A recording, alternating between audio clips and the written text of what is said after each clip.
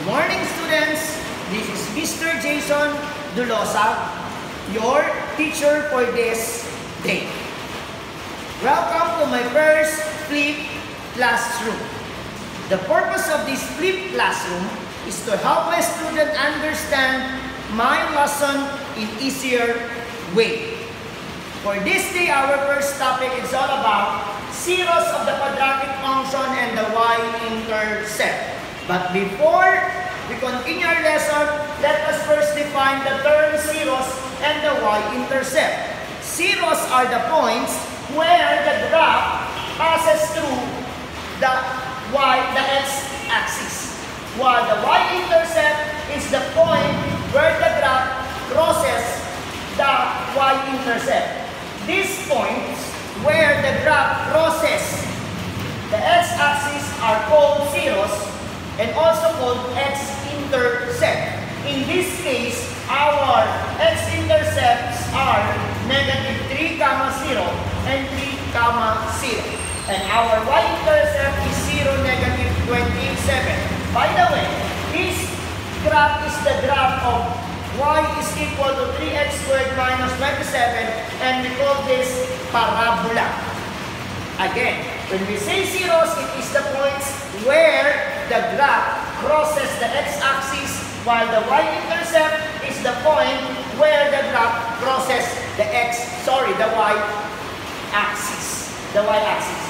Mapapansin nyo kapag x-intercept, your y value or y coordinate is 0, and for y-intercept, your x coordinate is 0. My question now, pwede ba nating masolve or mahanap ang tinatawag nating zeros or x-intercept and y-intercept na hindi tayo nag-graph? Sa palagay nyo, pwede ba? Siyempre pwede. Ito ngayon ang paraan kung paano natin i-solve ang tinatawag na x-intercept and y-intercept. Let us consider our first example. Our first example is y is equal to 3x squared minus 27. Let us solve for the so-called x-intercept or the zeros. Step 1. You equate the quadratic function to 0 or you change y to 0. After changing y to 0, our equation would be 3x squared minus 27 equals 0. Step 2, solve for the roots. And this roots is also called zeros and x-intercept. Using most appropriate method, in this case, the most appropriate is the so-called extracting the square root. So we need to apply the addition property of equality, adding both sides positive 27. So our resulting equation would be 3x squared is equal to 27. Then dividing both sides by 3, our resulting equation would be x squared equals 9. Then extracting the square root, our x is plus or minus 3. And this will be our zeros. Notice, this one is our x-intercept in the given graph. Notice also get or arrive on the same value of x. At ang tawag dito ay zeros at tinatawag din siya x-intercept. Ngayon naman, puntahan natin ang tinatawag natin y-intercept. Kung sa x-intercept ang sinisiro natin ay y, sa y-intercept naman ang sinisiro natin ay x. Sabi nga dito, assume x is equal to 0. So y is equal to 3x squared minus 27. Assuming that x is 0, therefore y is equal to 3 times the quantity of 0 squared minus 27. And this is 0, y is equal to negative 27. Notice the value of y here is negative 27, and this negative 27 is our y-intercept. At kung mapalagay natin ang graph, yun talaga ang ating tinatawag na y-intercept. Okay, for more examples, let us consider our item number 2. And this item number 2, what we have is y is equal to x squared minus 11x plus 18.